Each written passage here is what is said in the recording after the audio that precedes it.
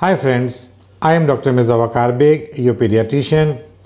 Friends, last year I had made a video on green potty in infants, which became very popular. It was very useful video for all the young mothers, and I have got so many compliments saying thank you about this wonderful video, and it's nice to share that it has reached more than 2 lakh views in just 1 year. And few people suggested that I should make this video in English as well, because this is something important and the people who are not from the Hindi belt may not be able to understand the content. Therefore friends, I am making this video in English, and if you haven't subscribed to my channel, please do subscribe, because I am making useful contents on pediatric and newborn health, and please share these videos to as many parents as possible so that everyone can be benefited. So let's come into the point about green potty in infants. Is a very common problem. Almost every child sometime or the other passes a green stool, and most of the time mothers are worried, and the advices given by grandmothers, aunts or uncles, they are of the opinion that maybe the child has caught cold, or it is the phlegm which is being getting out from in the form of green potty. So here friends, I want to emphasize that green potty is purely a normal phenomena. It has got nothing to do with cold or illnesses, and it has got nothing to do with infection as well. Let's come to the pathophysiology of digestion. Our body makes bile in the liver. The color of the bile is greenish yellow, and it is stored in gallbladder. Whenever we eat food, the bile is released from the gallbladder into the duodenum, and the purpose of bile in our body is to digest fat.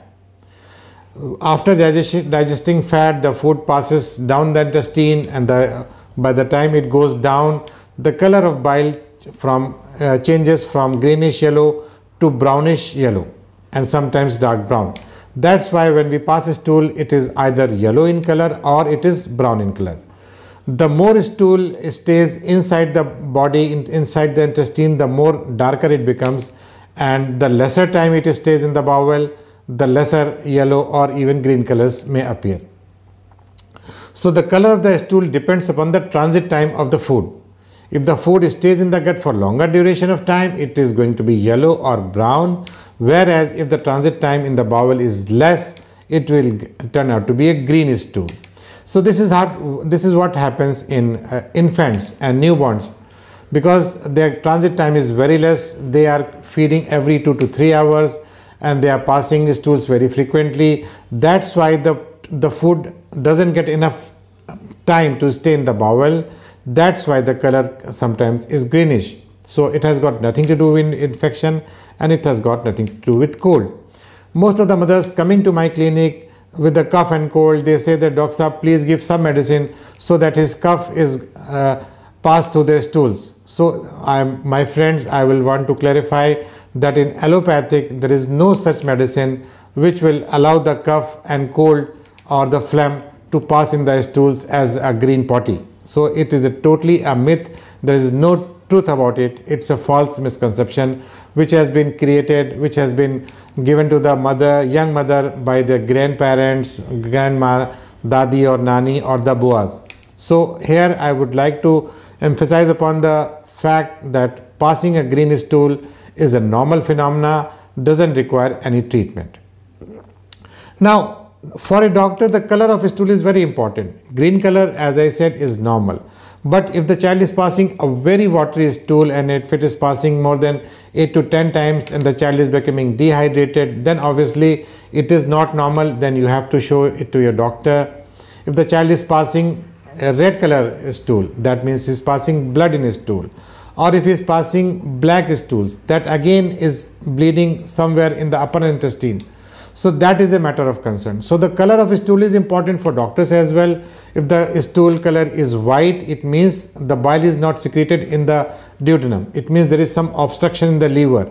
So if your child is passing white stool, if your child is passing black stool, or if your child is passing red stool or blood in the stools, these are the conditions where you need to worry about and you need to consult your doctor.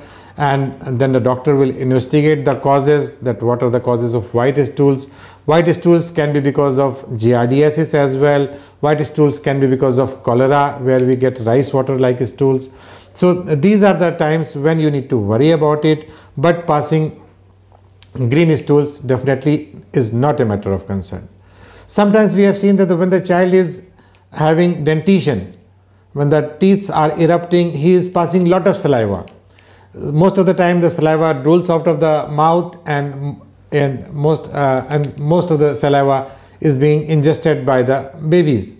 So if the only saliva is going into the bowel without any food, then again it causes the secretion of bile, which is without any food. So it goes with saliva down the intestine, and the child passes a small amount of greenish stools, which may be a small stain in the diaper, or it may be slightly more than that. But again, as I said, since the transit time is less, then it can lead to green potties. The third condition which can give rise to green potties is if the baby is not feeding properly. I have made a video on foremilk and hindmilk. I think you must, I'll give the description in the link, and you must watch that video as well. Breastfeeding mothers must have realized that when they are feeding their babies, initial part of their milk is watery only, and that is known as foremilk. Foremilk contains more of the water content and some glucose content. If the baby continues feeding for 10 minutes or more, then the milk becomes thicker, and that contains more of proteins and fat. That is known as hindmilk. So if the mother is feeding the babies in a hurry, that means if the mother is feeding only for 10 minutes and making child to sleep, that means that the baby has taken only the foremilk. He has not taken hindmilk. Foremilk is water, so if the water goes in the intestine, it will mix with the bile, which will be greenish in color, and the child will pass green stools.